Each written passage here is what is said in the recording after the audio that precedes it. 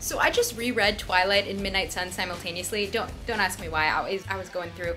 Anyway, the funniest thing in doing that was the dichotomy between what Bella was thinking and what she was thinking Edward was thinking versus what Edward was actually thinking. That didn't make any sense. I'm gonna give you an example.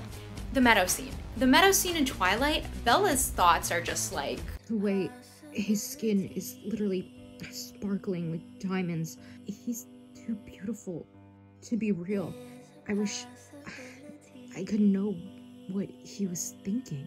And then in the exact same scene in Midnight Sun, Edward was thinking, if there were currently 4,913 insects in the area of the meadow, which is roughly 11,000 square feet, how many insects on average would exist in the 1,400 square miles of the Olympic National Park? Is Bella still sitting over there? Okay, whatever, because I just heard the call of a black-capped chickadee subspecies Atropilacus G.